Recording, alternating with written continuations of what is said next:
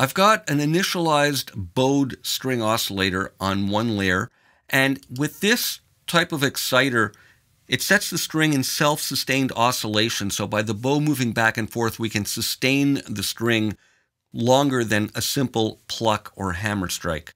And I've got a little pattern playing here, and we're going to look at the controls. Now let's start with the string module, since these interact together. So we're striking it with a bow, and we can use the decay knob to control the decay time of the string vibrations. So as I dial down the key tracking, it's going to modulate the decay amount, and we'll hear that the lower notes will have a longer decay.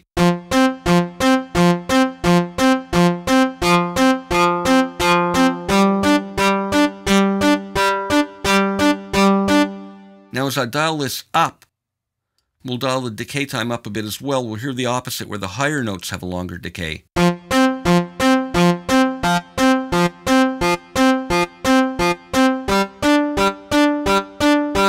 Now the damping knob sets the amount of high frequencies in the string vibration.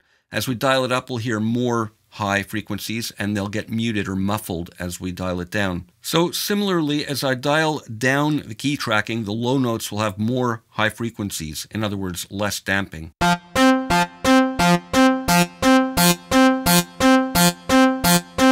if I dial this up and dial the key tracking higher, then the higher notes will have the high frequencies more present.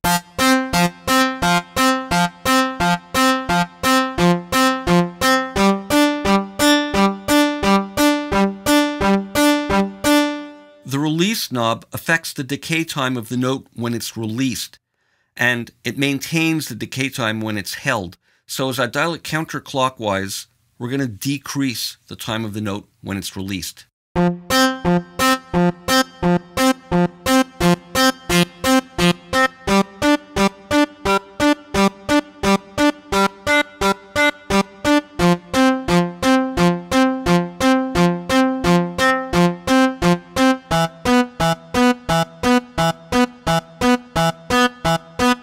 And dialing it up increases the decay time as the note is released. Now the inharmonic knob detunes the partials, the harmonics that are generated from the fundamental pitch.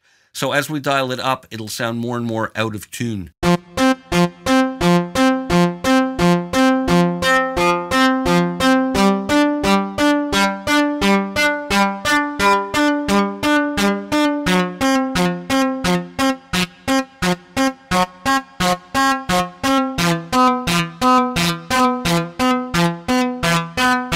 So it raises it and makes the partials sharp and out of tune, and they're more noticeable with the longer release time.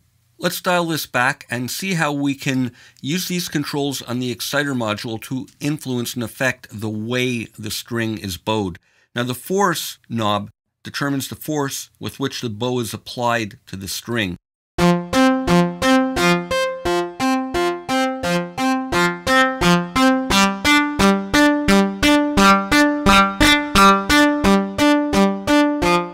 So we can hear the force changing as I move it up and down. Now we can modulate this via the range on the keyboard or the velocity. Let's look at the key range.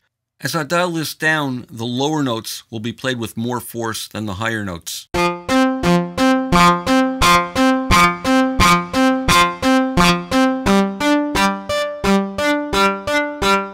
And let's look at the opposite direction. I'm going to dial this up a little bit more, and I'm going to set the key tracking higher, and the higher notes will be played with more force.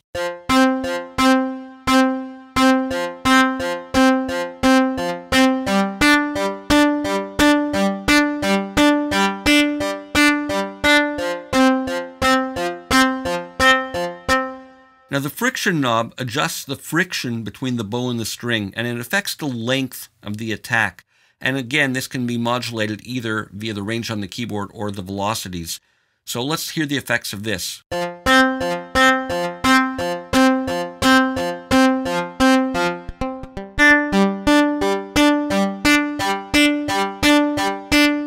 as I dial this down, all the notes, since they're all similar velocities, will have a heavier friction applied.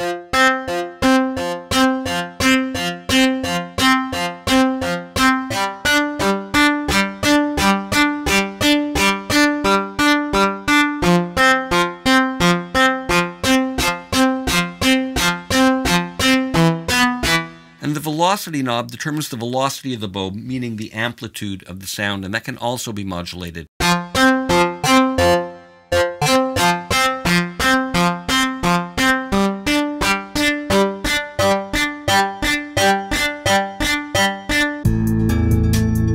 Welcome to String Studio VS-3.